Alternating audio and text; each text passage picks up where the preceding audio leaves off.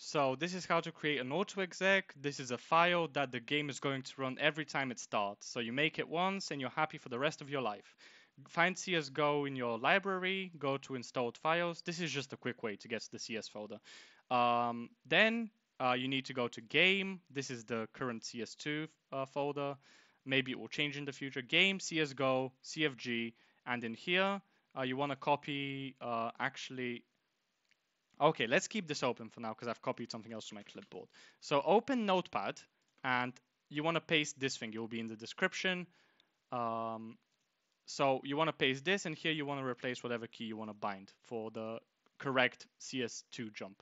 Now you're going to click File, Save As. You're going to, well, I actually have it from before, but what you're going to need to do is copy this path and paste it here. Click Enter. And now you're going to click All Files for this option, and you need to name it exactly this thing, autoexec.cfg. Save, and once that's saved, you can just close this file, make sure you give it a key, of course, and every time you run CS, you'll have the proper jump now, and you're a happy boy.